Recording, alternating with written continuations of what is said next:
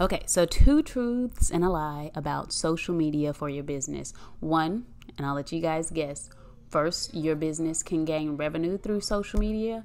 Second, your business can gain leads through social media. And third, that followers matter. Now, which one is the lie and which one are the two truths?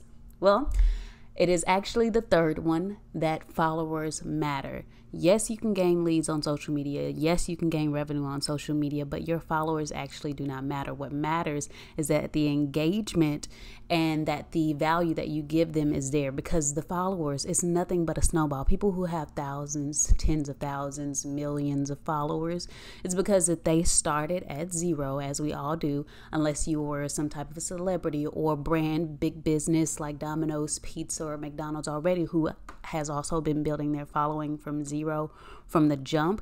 It's a snowball effect, and that snowball starts small, starts from a small piece of chunk of ice, and it grows gradually over time, so long as it keeps moving and doesn't hit a roadblock.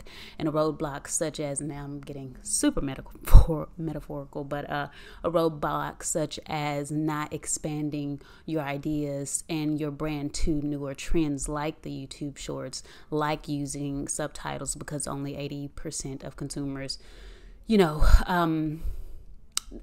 80% of consumers don't have their audio on, like things like that, like roadblocks that you are putting in place for yourself because you don't want to advance or either take on or take time to understand those new trends. So that's the thing that matters. And the thing that I want you to take away most is that the followers don't matter. I have ran two businesses now that have done well, but they ultimately I wasn't really passionate about them.